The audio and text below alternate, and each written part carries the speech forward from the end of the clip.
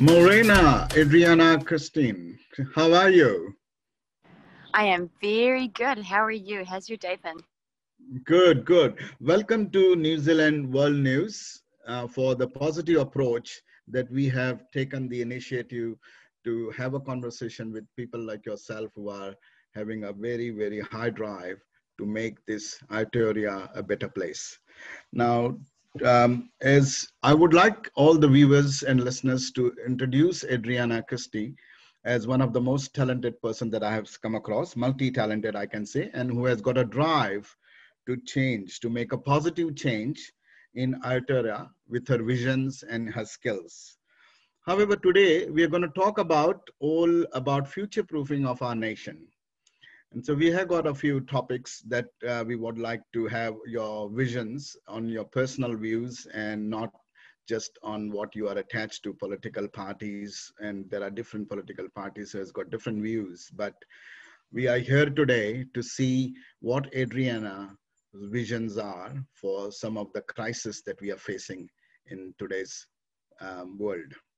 So this is all related to our country and our nation, Aotearoa, which is a beautiful place. And we would like people like Adriana to come here and make it more beautiful. So over to Adriana. Um, we would like to start with one of the things we would like to start is let me just I have introduced Adriana, but let me see, she is also an elected member of the Auckland Council Waitemata Local Board, and she has seen firsthand, and this is her second term, I believe, that you are in. And so you have already seen the groundwork and the differences that you know, the challenges that you have. So I am absolutely delighted to talk to you for a person like you who is already experienced that. So over to Adriana. Tell me something about you and out to our viewers, and then I can get into the questions. Kia ora. I'm very grateful for being here. A little bit about myself. I am half Colombian, half Kiwi. I was born in South America in Colombia, and my mother's a Kiwi, a Pakeha. And I moved over to Aotearoa when I was 17. I've always been passionate since very young about implementing sustainable business practices into retail, hospitality, and corporates in terms of being able to create a aggregated value that isn't just generating revenue. So the environmental and social impact for business is very important for me. I studied business at AUT, and then I got really fascinated with a few concepts. One of them was called social entrepreneurship, and another one was called design thinking or systems thinking, design. And I taught design thinking at AUT, that I was a lecturer. And with my students throughout the semester, I realized that we were trying to tackle issues or solve problems that were related to local government. Now, personally, because I grew up in a third world country like in Colombia, I saw how important local government is to influence people in terms of every day. Your roads, your parks, your footpaths, your businesses, everything is involved with local government. So I decided to stand when I was 27. I made it in. I was leading the local economic development portfolio. And then I re-stood again. And now I lead parks, sports, and recreation, which is one of the biggest portfolios for the local board. It has the biggest budget and it has a huge amount of responsibility. And I'm seeing how the world is not really taking action in terms of their carbon emissions and how to be socially fair with people. I decided to join a party called the Opportunities Party, and I'm standing for the seat of Epsom against David Seymour. That's a little bit about me. Right. Thanks, Adriana, for that lovely, as I always said to the viewers, that you are a multi-talented, and now that you have gone into sports as well, so which is a big part of the human survival and existence. So let's get straight into now the topics that I am interested and would like to see your visions and how you put that in perspective. So the first and foremost question that I would like to have, with the pandemic, with the COVID-19 situation, which is one of those situations which we have faced with viruses and different kinds of viruses before, but now that we have realized that it's one of the 100 years kind of situation where, like a war, that we had to rebuild everything, and it's a real crisis. So the first topic that I have chosen, and it's what is going to happen to the human rights in this crisis, and how do we future proof and make sure that everybody, no matter what, where they come from, no matter what age they are in, their rights, their entitlement should not be disturbed, or should not be, you know, um, whatever you would call it, like that they're struggling for that. It shouldn't happen. So how do we future proof this, Adriana? Yeah. So it's really interesting because what we've seen with COVID is that people at the top, the 1%, are actually struggling. You know, big Yes. corporates used to make a lot of money and they've had to close their franchises. You know, Yes. people have been fired who had really well paying jobs. So what we're facing at the moment within Aotearoa is there's a lot of people that have high senior roles that have had to apply for a redundancy because their corporates have shrunk. So what I've found is that people are now slightly more empathetic towards everyone else, because people that usually weren't empathetic because they didn't struggle now are facing quite a few struggles financially, emotionally, mentally. So I feel that everyone kind of has understood that we're all human, and no matter our cultural or ethnic backgrounds or financial backgrounds, we're all struggling with the same issue, which is COVID. In terms of the human rights, I really do feel that a written constitution would be an ideal thing, because we don't have one. And if we have a written constitution that states our democracy reset in terms of stating what are our human rights written, you know, not what the UN says, it's what Aotearoa says, what is our equal rights as women, LGBTQIA+,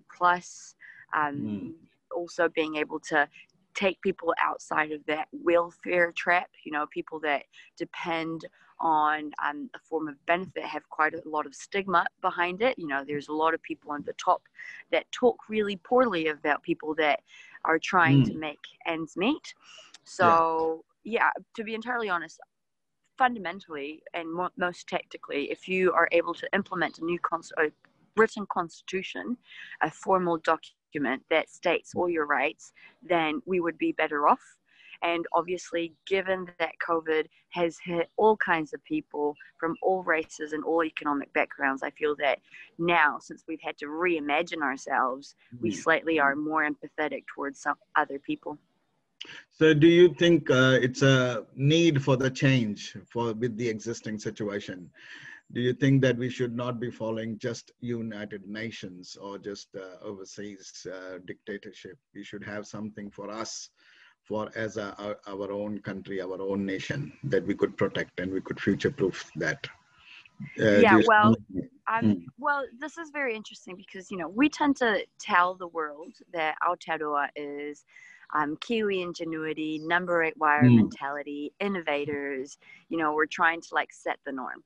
So if we take the initiative and if we actually are leading in ways of like set standards that our country should run as, and it's beneficial and we can collect data that shows that it is working, then why wouldn't we be able to influence these big dictator organizations like the UN instead of waiting for them to tell us what to do? Yeah, no, I 100% agree in that situation, that this is our problem, this is our issues with our background, with our environmental and geographical demographic that we are in. And it is time that we should take the stock with ourselves, and our government really should be focusing on that, changing or twigging or editing things that can benefit us as a nation. I 100% agree. No, that was great. Thank you. Thank you, Adriana. That's a great perspective, and that's a great positive approach as well, because we are not then just getting into what we are already having issues. So no, thank you. Thank you so much for that. You know what's really interesting is that us as a society, we've been told by our parents not to bash against the walls or not to get into too much trouble. But, funny enough, that's led us directly into trouble. And we've got housing, economic, biodiversity, Yeah, agriculture, yeah. water crises. Mm. So it's time for us to take action and the That's right. initiative to start changing, right? Absolutely agree. Absolutely, Adriana. That's great. Okay. Let's go to the second topic, which is what I have got, is the crisis on child poverty. We have seen that the numbers of kids, what we before it was when this government came or any government was there before, first and foremost, there was an issue. The acknowledgement was done in the last few years, probably. And that's the first, my fundamental question to you is, there was a crisis called child poverty, but it was never acknowledged. It was never highlighted in the light the way it is now. So from that point of view, I wanted to see your perspective and your visions, that how do you future-proof this child poverty crisis in the coming days, not just months and years, in the coming days, which is of high priority, according to me. But what do you think? I fully agree. So we all know, because evidence has shown us, that child poverty is driven by income inequality, by housing unaffordability, by lack of food in your tummy, a lack of a stable household. And also, so what tends to happen is that kids who don't have breakfast in the mornings, who don't have their lunches packed up, whose parents are working 3 to 4 jobs trying to pay for their rent, who they are tired, they don't learn, they don't have a strong mental health because they're trying to be resilient with the current situations that they're facing. So first and foremost, we need to really get behind organizations, charitable organizations that are currently doing the work. They're out there in the community. It's great that the government is now acknowledging that we need to tackle child poverty, but that's a policy level, am I right? So there is all these organizations that teach kids about urban regeneration, their relationship with food, environmental stuff, have an ability to be able to make them feel like they're a part of a community. But it all happens, and it all is driven by the family's income. So if we are able to take people away from their welfare trap, either by implementing a GMI, a UBI, restructuring the welfare system, then these kids who are trapped in poverty will be able to have a safe, dry home to live in, be able to have proper food or learn about growing food and feed themselves, and also are able to express themselves, because being able to let kids to be curious, to enjoy playgrounds, to look around and to absorb things in libraries, for example, or sports complexes, that all helps them to thrive and have a better life in the long run. So it's not about just breakfast or lunches, but also recreational, educational. That's what you think also would really definitely add on value and help the kids in a proper frame of mind, right? That's what I get the point. Okay, so you touched about the charitable trusts and charities that are doing already in community work, and to a great and to a larger extent. How do you future-proof these things where it is working, or has to work 100%, in terms of, that we have seen these charities existed before as well. These services existed before acknowledging of child poverty as well. But the numbers have gone up. And with COVID-19, the numbers have just shoot up. So how do we now future-proof all the services that are doing this great work is really monitored, or is really future-proof that yes, it is working and the numbers come down and not increase? What will be your vision in that regard? How do you like Well, we have to look at evidence, what's happened, and what a main driver of inequality and a main driver of the housing crisis, which leads to child poverty, is that incomes have been going at this rate and houses and rents have been going at that rate. Yeah. So there's a huge disparity since 1990 of Yeah. the opportunities of people to be able to afford their own homes and have a better quality of life. So that if that specific issue is tackled, I can guarantee that you will be able to future-proof things. Now, funny that you talk about charities. My grandparents left New Zealand to South America to start up a charity that help thousands of kids in Colombia, South America, who are on the street. So poverty there is ginormous. Like, we have quite a lot of poverty here in New Zealand, but there's not even benefits over there. You can't live off a benefit. You are a recycler and you pick up trash and you live in a slum. And, you know, charities are good for interim stuff. They're a Band-Aid effect. They are able to maybe the likes of Eat My Lunch to be able to feed kids from schools. You know, all of those things are good, well, and done. But if we don't tackle the fundamental part of it, then, you know, it won't fix. It will keep on getting worse. Charities will keep on working hard. Budgets will keep on being cut. And then people still will be earning very little income compared to the price of the houses that they live in. So it's proven, evidence has shown that a big driver of housing inequality or housing crisis here in Aotearoa is inequality and unaffordability, and that's part of poverty. Yeah, I'll come to that when we come to that other topic, and it's very powerful. What you said is inequality and affordability, and these are the two major stumps that every government or any party or anyone who comes in power to look into that straight away. So I'll come to that, but that's good insight that you said about the charities that are existing, and then how we can future-proof all of that. So yeah, no, I appreciate that answer. Was really good insight. And I think being you in the community, I know you have been in the local board. This is where the first-hand information you get from the communities, that what the people are struggling and why they're struggling and where they are struggling, you know. And so I really take your point on that inequality, affordability, and house prices, the businesses and all of that. So that's really makes sense. So yeah, thank you. That's great. Let's go to another important topic that I have got. So this is all quite related, because this is what we are talking about is when we said human rights, and then we said child poverty, but then the third comes is the essentials, which is not just the doctors, nurses, or the GPs, or the firemen, or the policemen, or all the government services that we have. But essentials also are the farmers.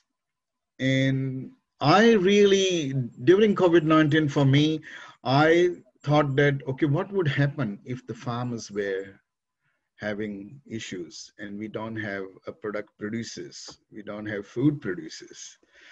We would be more relying on imports. But then how do we future-proof? We understand people say, oh, they are all scattered, the land is not together and all of that. But crisis like COVID-19 doesn't give a warning and come. Crisis like this can come in any shape or form. And that can hit farmers at that time and may not hit others. So anything can happen. And so I am intrigued to ask you this question about the farmers' future proofing, because these are our life and blood, the food producers. So can you throw some light on that? What will be your view on it? I love that we're talking about this because, you know, we all need a doctor, a lawyer, a teacher. Well, maybe not a teacher. Teachers are quite important, but a politician. We all use them every once in a while. We benefit from farmers more than 3 times a day. It's what we eat, right? Absolutely. And, you know, unfortunately, here in New Zealand, we've valued our land so much that farmers struggle to make a profit out of what they produce off the land. So we're facing a really interesting scenario because New Zealand, in terms of farming sustainability practices, is way beyond any other country in the world in terms of meat production, dairy production, and farms. Now, I can break them into a few points. So the first one is stop urban sprawling. So what happens in local government is that the city is growing a lot, and it isn't growing up, it's growing to the sides. And especially here in Tamaki Makaurau, what we're facing is that there's all these developments that are planning to take over agricultural land. And we need to find a way to stop it. We need to make sure that all of us understand that city density, meaning if you grow up, like right behind me, instead of growing across, then you'll be able to walk to your place of work. You'll be able to enjoy the park that's right next to your apartment. You'll be able to walk to school and that. So that's a main issue, is starting to protect the land that gives agricultural land. Farmers at the moment are facing a huge financial stress due to COVID, due to living in such an expensive land, that they sell their land.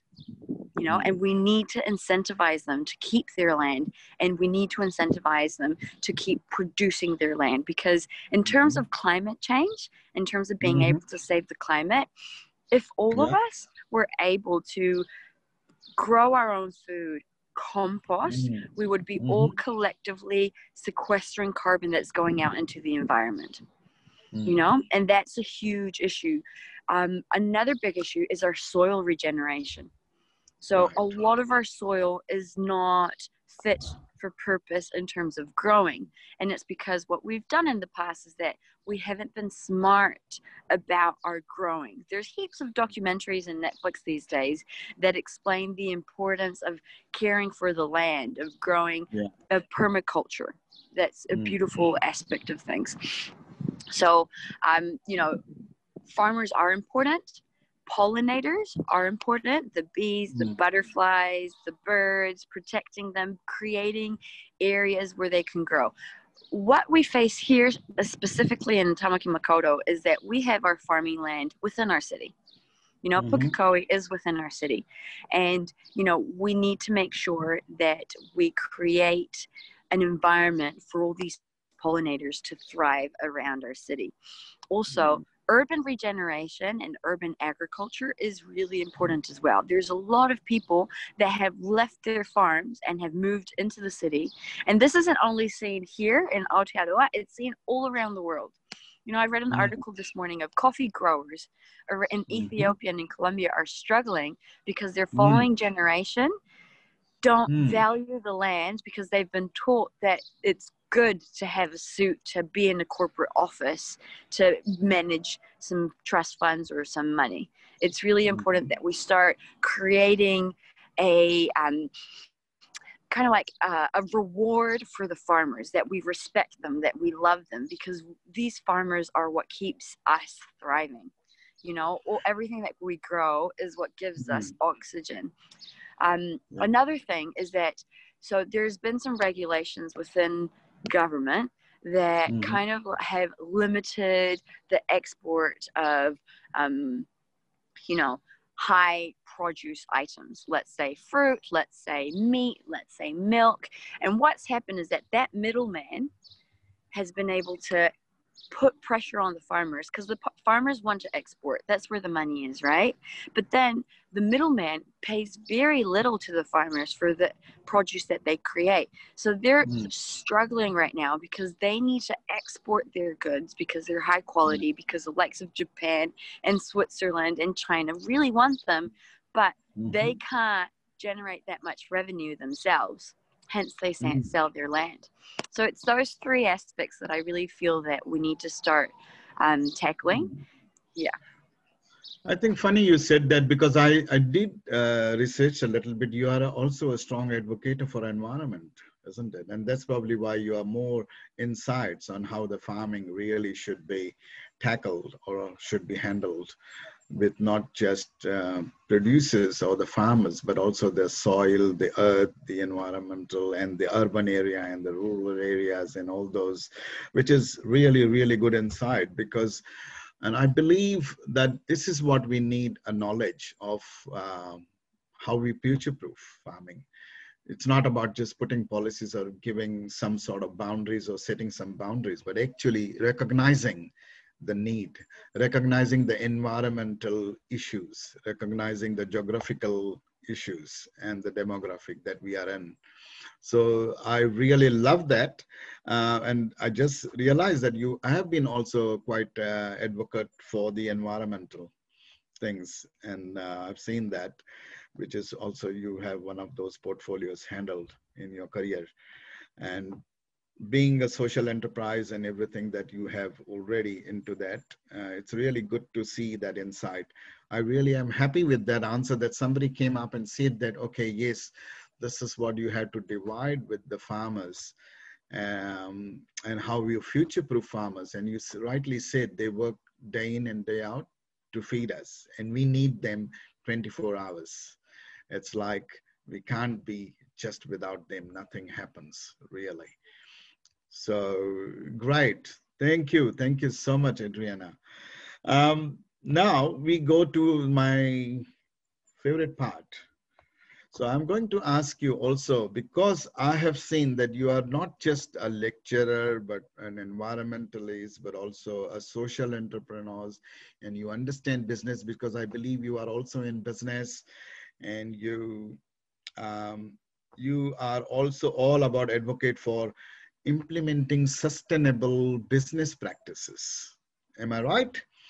So, and that probably why has happened. So let me talk about the SME or the small entrepreneurs. You touched before about the corporates, businesses who are not doing well and who have to, franchises have going down because they cannot sustain. You talked about them before. What what will be your vision for the SMEs, the small entrepreneurs, which is the major part of New Zealand, which is the 95% part of it, and 70%, I believe, are part of all the self-employed, which they in and they thrive for their day-to-day business. So with the economic crisis like this in the business, and with you being a progressive, practices that you believe in implementing for businesses, tell us more about business, because this is fascinating for me also to understand. And I can relay that, and most of the viewers would be loving to hear who are in this self-employment mode and who are also in the SMEs sector. It's actually really topical because I just presented to a business association about being able to create low carbon outcomes for their businesses that are cheap, and they're extremely effective. So it's funny because I was just talking about that. Now, Wow. business is very diverse and there's multiple different types of industries, right? So for small businesses specifically, something that is really important, and I learned this around about 8 years ago, is that you may be really good at creating your product, but you definitely need help being able to sell it, Absolutely. being able to administer it, being able to calculate the money. So, what is something that I advocate for quite a lot is that the government gives small business enterprises a budget for them to be able to help their digital platforms. Sorry. And what happens with these is that, you get given a grant. That grant is specifically made for digital support and admin support. So being able to quantify your key performance indicators and knowing how to do that, being able to do your cost of good analysis in terms of your suppliers, your petrol and all of that, and also being able to forecast your profit and loss. Any small business, I'm very fortunate that I studied business, and this is basically my bread and butter. But when I talk to small businesses around, some people, when they start, they don't really understand the importance of being able to cost out their labor, to cost out their supplies, to understand that you need to save some money for a rainy day. Yes. So a really interesting aspect about this is that if we are able to encourage businesses to aim to be low carbon, as well as being able to educate themselves, then in the future we'll have businesses that aren't harmful for the environment, but quite the opposite. They're key drivers of protecting the environment. And that's something that I'm really wanting to advocate for. Small business is the backbone of our economy in Aotearoa, and we do need to acknowledge that you know, small businesses don't last more than 5 years. And this isn't all a bad thing. Sometimes it could be a positive thing, because once you put your shop there and set everything up and things didn't really work out, then you can learn from your findings and be able to identify what does actually work.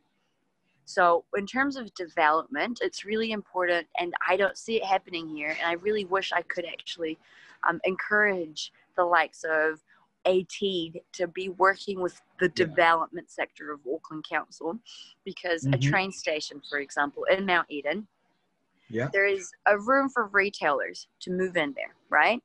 But what is the key needs of Eden Terrace and Mount Eden? There is no local deli or supermarket. The pharmacy is quite far away. I used to live there, so I'm quite well aware of the situation there. Sure. You know, there is no playground for the early childhood centers, which are private childhood centers. So if you're technically being able to create these areas that come and house local supermarkets, come and house local retailers, and then be able to create an area for the community, say a Plunkett, say a toy library, say a playground, say a little library, then you'll be able to influence it in terms of being tactical of how you want to create that area, and also support the businesses that will be there. Because what you've done is that you've analyze the demographics of the area. Let's say, for example, the likes of Eden Terrace and Mount Eden have a lot of families because it's a grammar zone, you know, so there's a lot of people that work hard to get their kids in those main big 7 schools. Then what are their needs? They need somewhere that they can get like locally sourced clothes for their families, food for their kids, ideally organic, ideally fair trade, ideally locally sourced, you know, pharmacies, doctors, you know. So if you're able to analyze your demographic, identify their needs, identify their pain points of what needs to be solved, and then allow those specific businesses to thrive there, then we can guarantee their longevity, because people will need them. And this is what tends to happen a lot.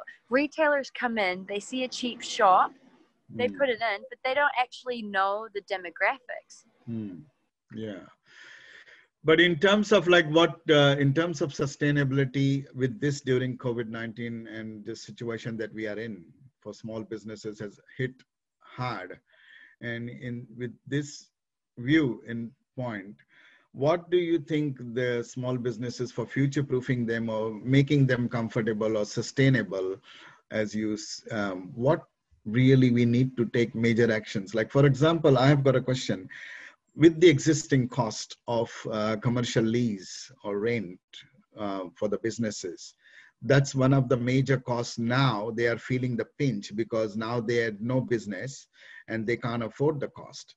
So do you think there should be a change or some approach to change the existing cost so that these businesses can come up or sustain?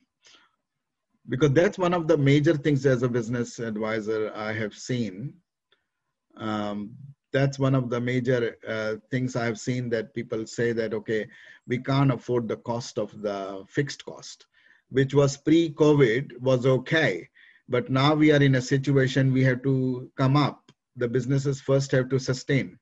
So how do you draw, do you think there should be a change? Do you think we need to look at the existing costs for these businesses? That, because otherwise the support that government is giving. You know what's really interesting is that the main reason why rent is so expensive for businesses is the same reason that we have housing unaffordability. It's the same diagram. So your income has been going like that, and the price of land has been going like that. For farmers, for small businesses, and for your household owners. You know, so if you're able to balance that disparity of income and rent, then even commercial leases wouldn't have to sell their soul and sign up. And that's another thing. It's like, I was just walking down K Road in Ponsonby. There's so many closed shops, right? Because for a landlord, you know, in the current system, you need a retailer that can be there for at least a year, right? What if we allow at the moment allow pop-ups, allow Mhm. artists to take over, allow local businesses who can't really afford the rent, but if they Mm, share with each mm, other and they work in collaboration, they're able to do it, right? So yes, mm, there is a huge issue with being able to be a retailer and have a shop front within mm, Aotearoa. You have to have a lot of money. You have to mm. generate a lot of revenue. So that's really important, that the price of land needs to stop for a while so that income can catch up, because that is also driving a huge issue for small businesses. Absolutely. So that's why the businesses are closing down or they can't afford. So they say that either they will operate from home if they are, or from online if they are. But people who have to operate through commercial, then they have to operate through commercial. And that rent is an existing rent, which is quite high. So even if there is a support from the government or from any agencies, it's going towards the existing cost that is not changed and that is not going to change. So if that is not going to change, how are these businesses going to come up is the question. And it's not going to benefit them. Even the support that they get now is not benefiting them. It's actually going towards the cost of the existing area that they have to survive. So do you think there should be some change in this kind of approach, or different approach should be seen to handle this situation? This is a really tough situation because this means that all of us have a very important sacrifice to Correct. make, Yeah, that's what I'm talking. and I've been reading a lot of economic papers because of me being a candidate, and at the moment what happens is that we need to start treating housing and land as the same way that we treat any other productive economy, you know? Mm, So what does that mean? That we unfortunately need to implement some form of tax, because mhm. what happens is that once we implement that, here in the next 10 years, businesses will be thriving longer because they won't be having to pay that much rent. Why? Because what you're doing is that you're encouraging businesses or landowners that have multiple pieces of land to Mm, actually sell them or make them productive. mm. Do you get what I mean? Yeah, yeah, yeah. Yeah, so there's a lot of people, like all these empty shops that are happening down here in Cave Road. Correct. Most of them are one landlord, Yeah, yeah, that's right? exactly what. So And it's the like, if you're not doing anything with that empty shop, sell it, mate.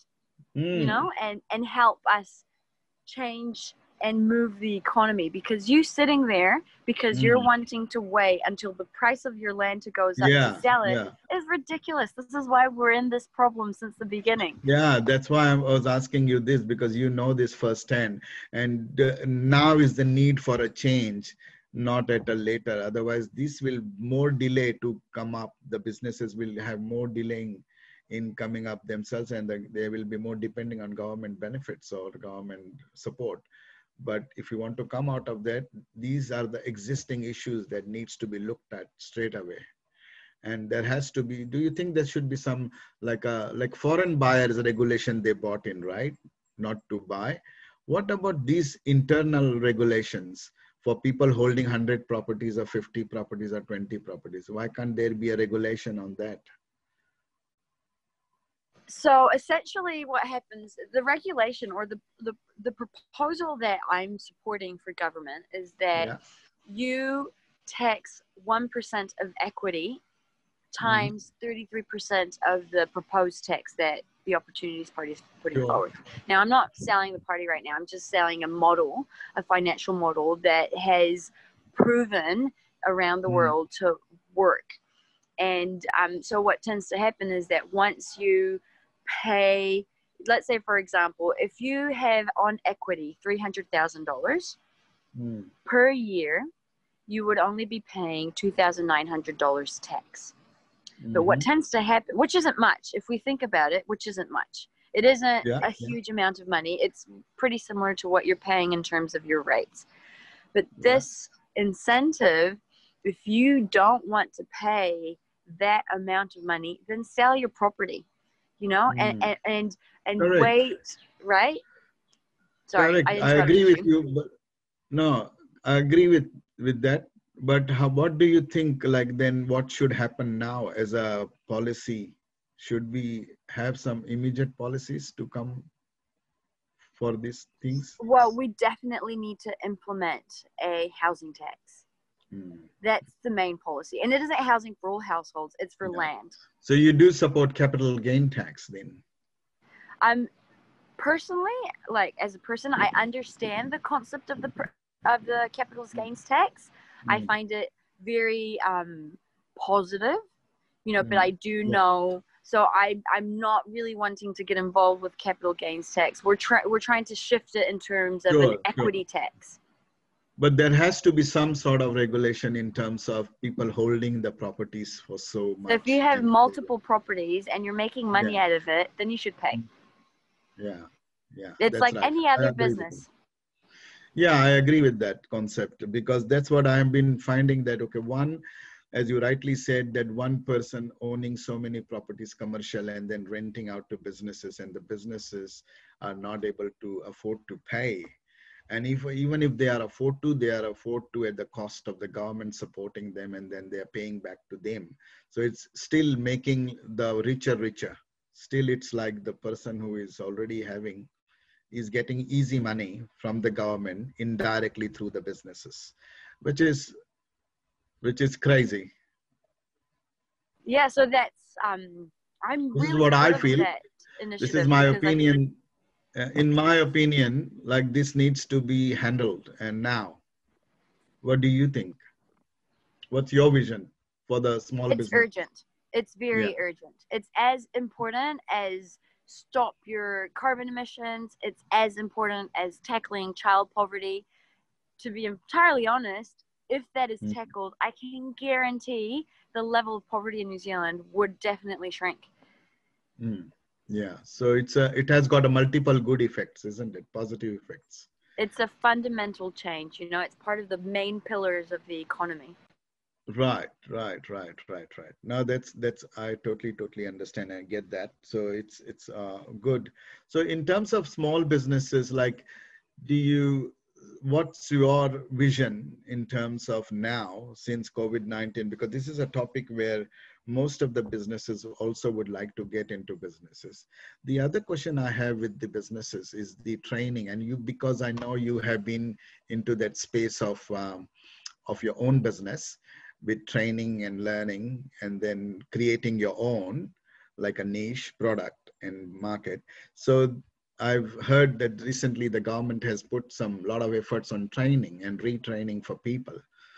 But in terms of trades, in terms of carpentry and all that trades, but what about professionals like lawyers and accountants who are out of job, or people, mortgage brokers and those kind of professionals who will be out of job because of the business is not there? What do you think should happen something for that? What's your vision if you are in that position of a Well, professional? it's quite tricky, because like I'm trying my best to not be political and I'm trying my best to be No, factual. not political. But It's your vision so of professionals. yeah, well, we need to start either upskilling ourselves or diversifying our skills. Yeah. Mm. I realized because my parents don't live here, and I had to Mm. sustain myself since I was Mm. 17 when I moved over. Um, Yeah. what tends to happen is that I have multiple skills, right? I've done Yeah. bartending, I'm a swimming Yes. coach, I'm a Yes. carpenter, I'm a politician, I do facilitations, I lecture. I feel that, if we all start understanding that we can't have one specific, we might be passionate about multiple things, but we need to upskill ourselves. And this is why, Yeah. the Mm. concept of the universal basic income for me is Mm-hmm. fascinating, especially for young entrepreneurs or aspiring Right. entrepreneurs. Because Mm-hmm. then what happens is that if the Pallet Kingdom, when I was starting it, I was making $250 a week, I would have been able to invest way more time into the admin side of my business. Mm. And I wouldn't have put such a financial strain on myself as well, because Yeah. I have been living by selling table by table, chair by chair. And when I can't Yes. sell, Yes. I'm struggling, and Mm. then I have to diversify myself and find other ways of being able to work. So, hello? No, I thought I lost you Yeah. there for a second. Yeah. So that's an aspect that if you are able to upskill yourself, because we don't invest in people, we invest Mhm. in business. Yes. This is a double-sided thing, because it's like, for example, since we are and we tell the world that we're innovators, then we Mm. need to start investing in research and development. And Yeah.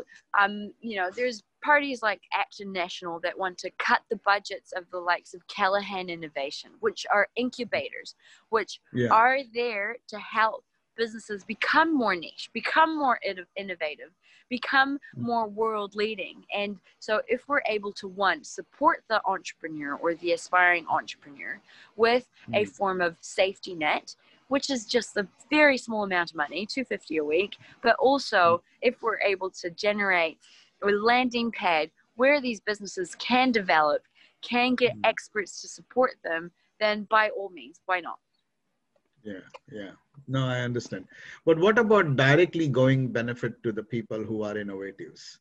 I understand that when organizations like Callahan Foundation and all that, innovation, Ice House and all that are there.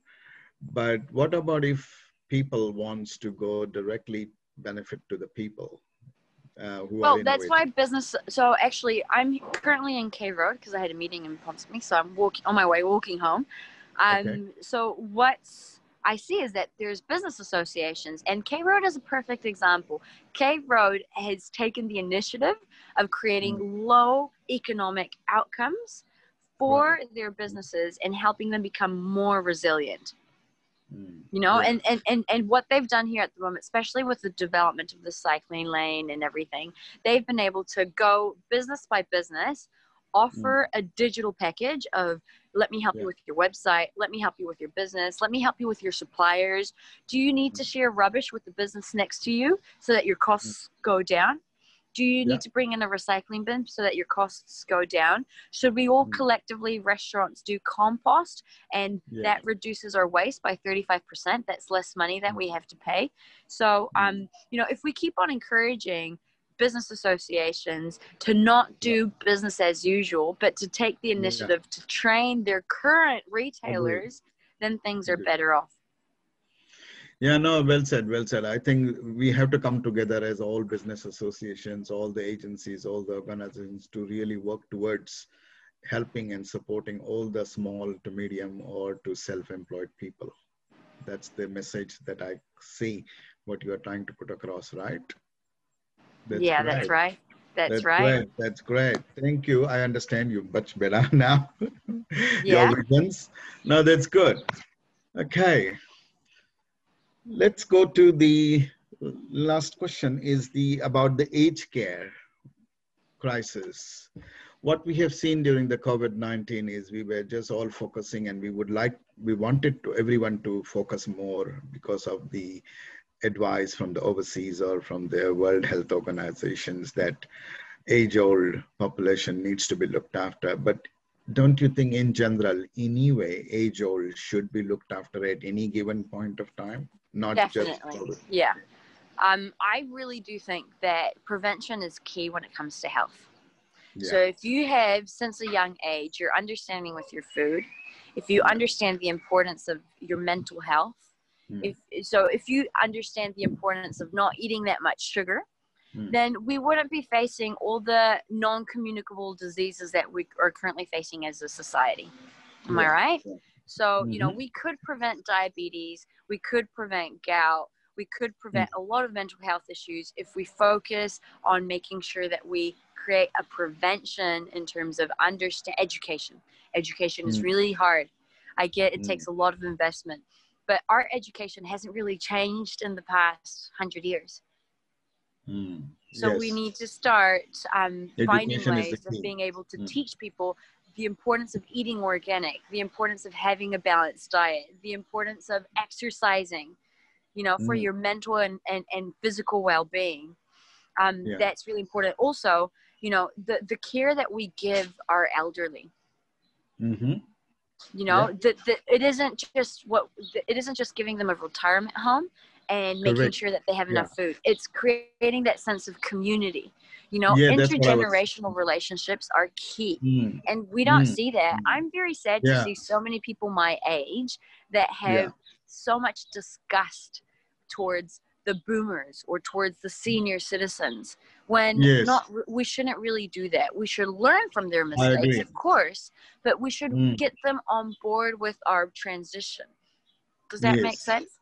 Yeah. I was about to say that because you are absolutely spot on when you say that we don't involve and we do look at the age-old population as something sidelined. They have been sidelined as if they don't exist. That's how we have treated, and this is not really good. I lost you, Adriana. I'm listening. Hello? Okay. So this is something that I was also wanting to see, that what more can be done in terms of the aged care, not just the restrooms, but what are the other recreational or engagement facilities that we could provide, that we could make them feel a part of the current generation community and not just leave them as a non-existent generation. I love this question. So I am fascinated with this concept, which is called the 880s cities. Mhm. So if you create a city that is made for an 8-year-old and an 80-year-old, then you've created a fully inclusive city. And what do Mm, 8-year-olds want? They want to go to the library. They want to go to their swimming pool. They want to go to a park. They want to walk to their friends safely. You know, they want to mm, be able to mm. play with Yeah. nature. They're wanting to be able to be curious and explore. Mm. You know, what do 80-year-olds want to do? They want to walk to their grandkids. They want to go to Yeah. the library. They want to take their grandkids to the park. They want Mm. to take their grandkids to go and do swimming or play any other Yeah. sport.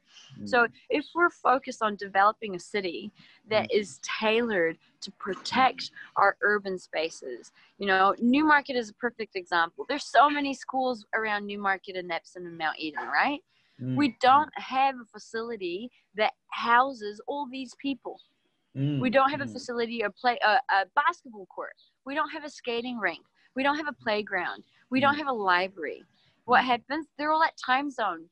playing on their pokey machines, or they're doing naughty things in the station square where the train Yeah. station Yeah. is. So you need to use that energy and funnel it through activities.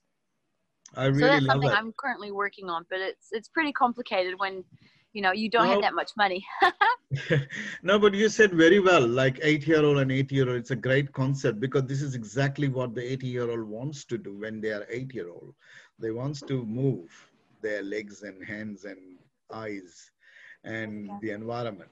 They want to be in the a Yeah. community. They Can want to I go. say something really interesting about this? Is that Sure. Mm. as a city, you know, we're talking about all the needs that we have as people, but Yeah. we don't have the finances to do this. So, any development that Auckland does, Mm-hmm. 40% of that money goes straight to central government.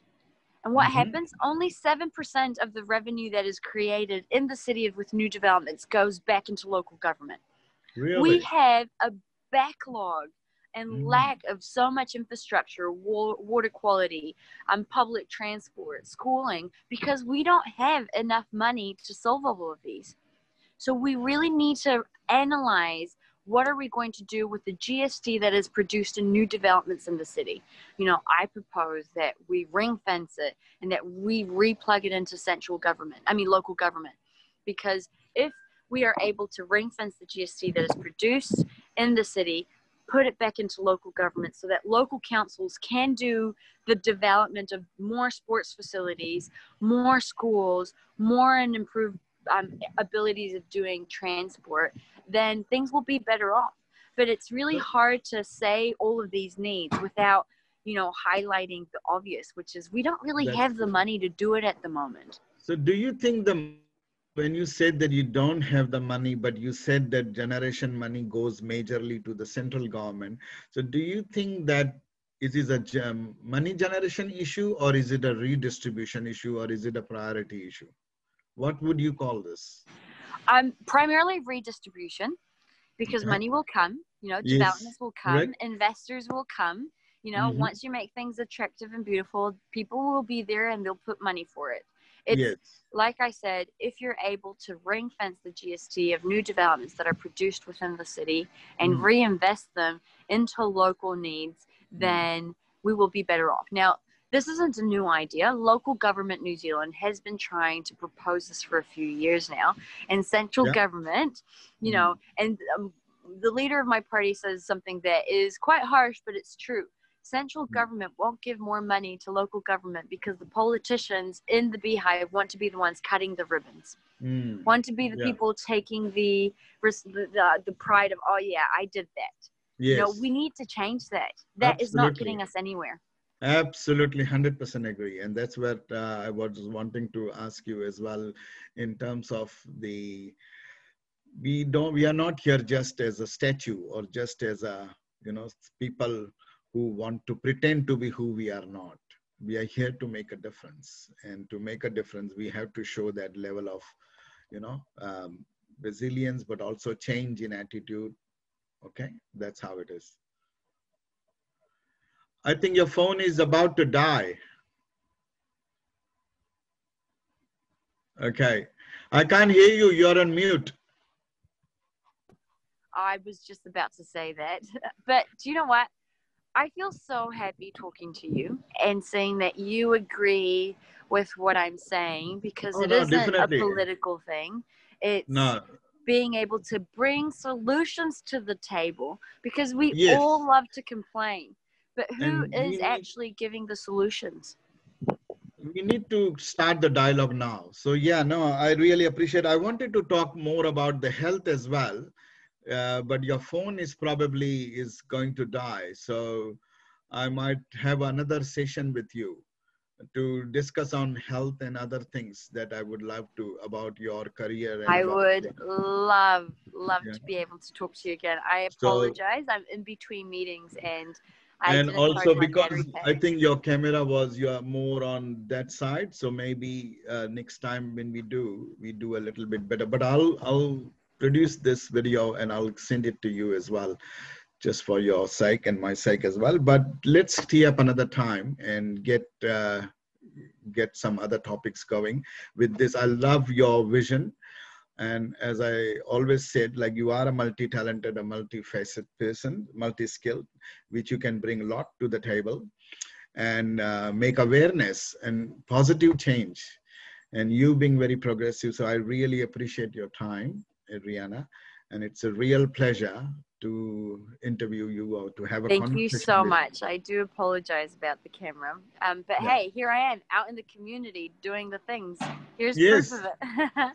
Yeah, so best of luck for your future endeavors. And I know the election is on the card, and I really wish you well. And also, if you win, I would like to see more and more. But even whether win or lose is just a title, but you're making a difference is what you are. Thank you. And that's why I would love to have a conversation once again with you. Thank you so much. Bless you. Bless you. You have a fantastic day. And I guess for all the viewers that see this as well, and a little encouragement for everyone to do some compost. Take care. Yes, thank you very much, Adriana. Yes. See ya. Bye-bye.